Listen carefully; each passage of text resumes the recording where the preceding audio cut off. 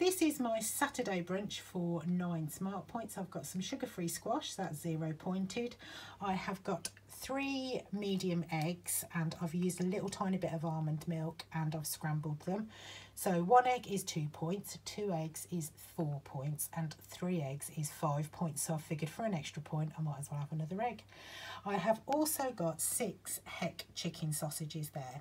Now if you go by the app, 6 sausages is 6 points. However, I've cooked them and I've changed it to grams and weighed them, and there's 142 grams there, which is actually 4 smart points.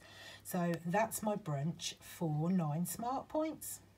This is my afternoon snack for 2 smart points. I've got a coffee and in that I've got 50 mils of almond milk. I used about 30-40 earlier and I've used about 50 there. So that's still 0 smart points. I think it's 105 mils is 1 smart point. So that's 0 for that. I've got some blueberries for 0 and I've got a Be Active strawberry protein pot from Aldi. The strawberry one is 2 smart points. This is my tea for 7 smart points. I have got Turkey Tikka, try saying that a few times, really fast. I have also been extremely artistic with the mayonnaise, as you can see. I have got salad for 0 smart points and I've got 60 mils of Aldi Light in the Night mayonnaise, that's 1 point. I have got some turkey thigh,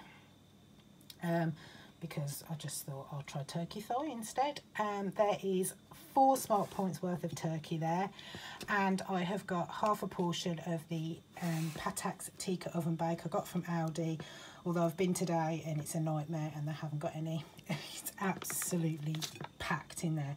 So this is 4 smart points for the packs. I've got half a pack, which is 2 smart points, so that is 7 smart points for my tea. This is my tea for 8 smart points. I'm not all that hungry again, so I've got exactly the same as yesterday basically. I've got an Aldi white chocolate and raspberry hot cross bun.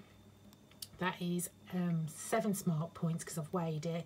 It weighs in at 76 grams, which makes it 7. The one I had yesterday was 83, I think, which made it 8. So that's 7 points for the hot cross bun.